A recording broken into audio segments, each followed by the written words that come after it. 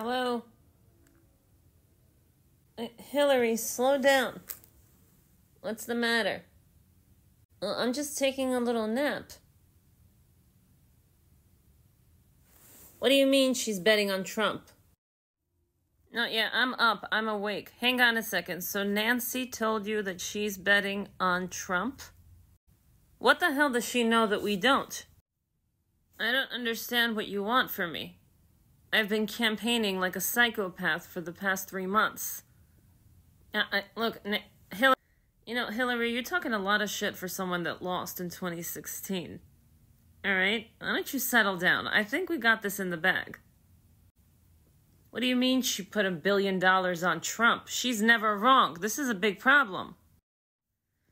Nothing. I'm just, I'm giving myself a facial. No, I'm giving myself a facial, not that kind of facial.